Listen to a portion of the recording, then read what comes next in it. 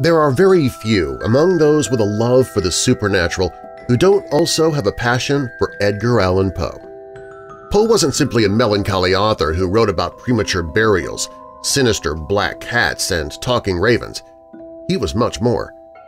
If you've ever read a modern mystery or horror novel, you can thank Poe.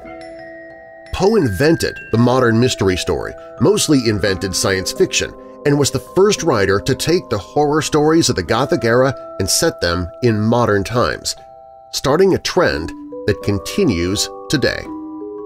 With a lifelong interest in Poe, Troy Taylor decided to take his own look at the mysterious and macabre writer, his tragic life, unexplained death, and lingering hauntings. He invites listeners along to delve into the strange and bizarre world of Edgar Allan Poe, from his early life to his tragic marriage, his insane grief, his dramatically failed career, his links to an unsolved murder, and the mystery of what happened to the writer in the 5 days before his unexplained death.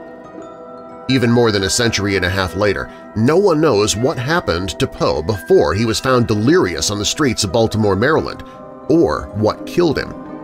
Why did he disappear and then show up in an incoherent state, wearing another man's clothes? Where did he go when he vanished, and who was the mysterious Reynolds that Poe whispered about in his dying breath?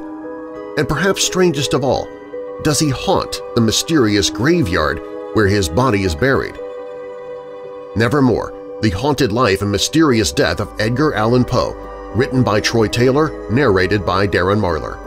Find a link to the book on the audiobooks page at WeirdDarkness.com.